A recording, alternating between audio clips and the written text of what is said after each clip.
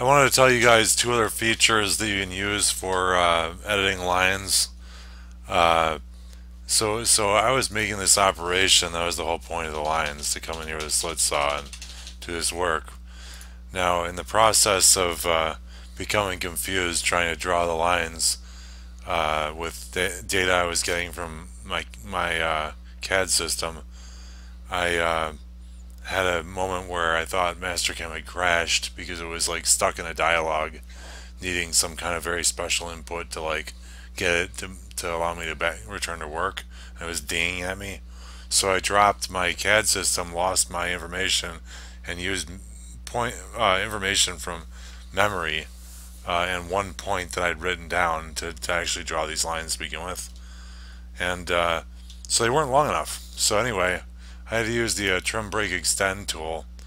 So I use extend, and I put an extension link of positive 100 thou. Click, click, click, making them longer to adjust for size. Then I watched backplot, and I made these a little bit shorter by 30 thou a piece with this negative 30 thou extension length. So that's something you can do. You just click on the corresponding side you want to lengthen or delete material from.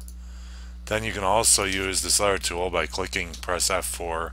You bring up line properties, which is this weird, nauseating like little method of adjustment in Mastercam. You got this green dot and this red dot, and you have your nomen of your selected coordinate system, in this case top.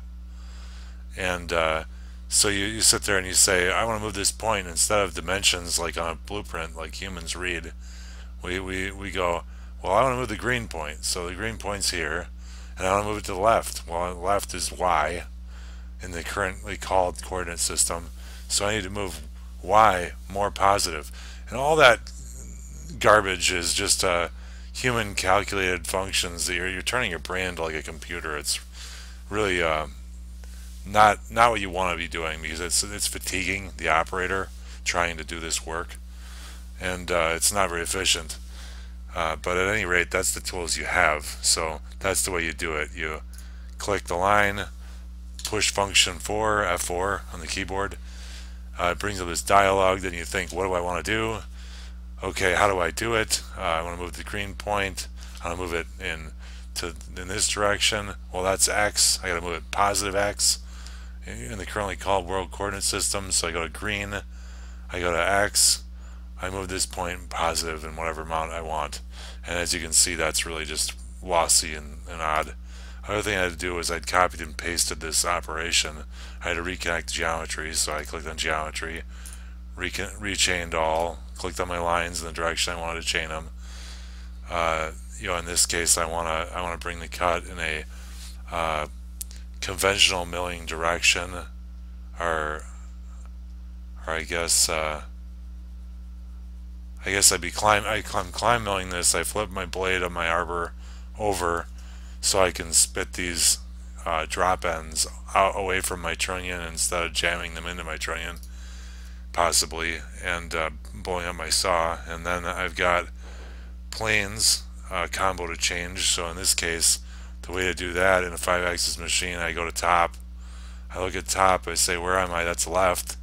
So I call the top and left, and manually output 0 GOT4 green check out, and I have an op that will force the rotation of my table properly. And so it'll take my table. In this case, my trunnion will go like this, my table will rotate like that, my saw will come down as called, bang bang bang, and I'll cut these drop ends off and spit them that way. But anyway, those are the other ways you can, once you've created the line, I showed you transforming the line, and I showed you modifying the line with trim break extend, and also F4 line properties. I hope that helps.